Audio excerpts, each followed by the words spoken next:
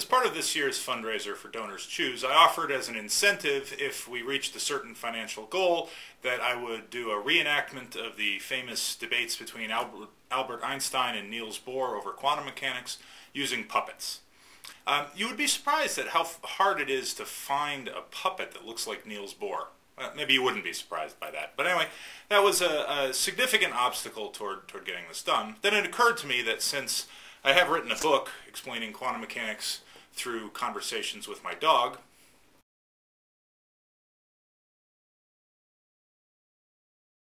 I figured, why not use dog puppets to represent Bohr and Einstein? So, for the purposes of this puppet show, the role of Einstein will be played by this little bichon puppet here.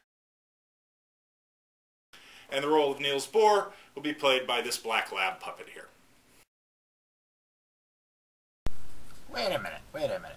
Why do you use these inferior dogs? Why does the bichon get to be Einstein? Well, the bichon sort of has that spiky, fuzzy, white hair look that we associate with Einstein. Yeah, why does a black lab get to be Bohr? Well, Bohr's a black lab because I need two dogs that are easy to tell apart, so I got a black one and a white one. Why don't you just use me? I can't use you because if I had a puppet that looked like you, or two puppets that looked like you, nobody would be able to tell them apart. But don't I get to be in this? Well, you are in it now. Now you're interrupting me. Oh, sorry. Go on.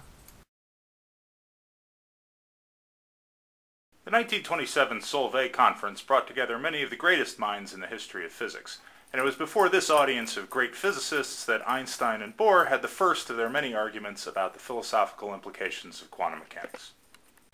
Einstein spoke first, posing a problem for the current understanding of the quantum theory.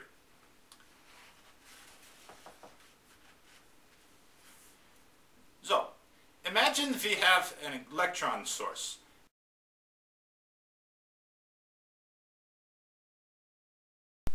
If we take this electron source and send it at a small screen with a slit in it, on the far side of the screen we will see a diffraction pattern consisting of bright and dark stripes.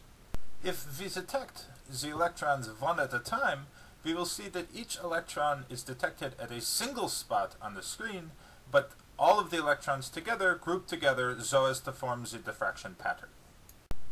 When I see this one electron arrive here, it is then out of the question that it simultaneously arrives there. But the wave, the Schrödinger wave, interpreted as given the probability for this particle to be situated at a certain place, the wave covers the entire screen and not just one point on it.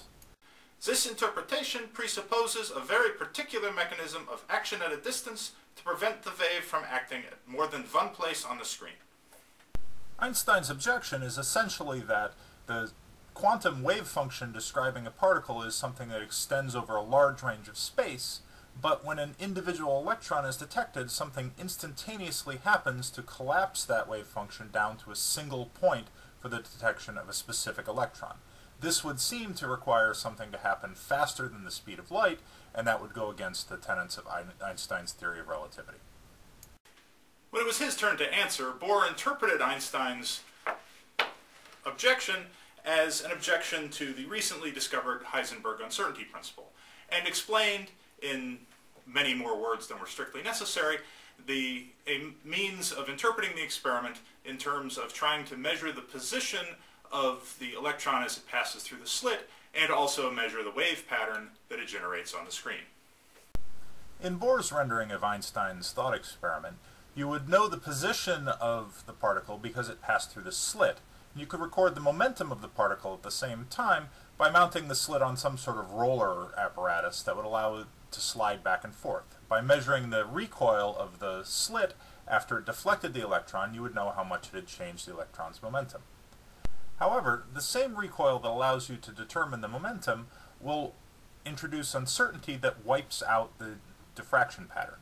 When the electron is deflected slightly upward, the slit recoils downward and then is in a different position for the next electron that comes through, which will produce a different diffraction pattern. Subsequent electron may be deflected downward, causing the slit to recoil upwards, and again producing yet another pattern from which the electron will determine its position.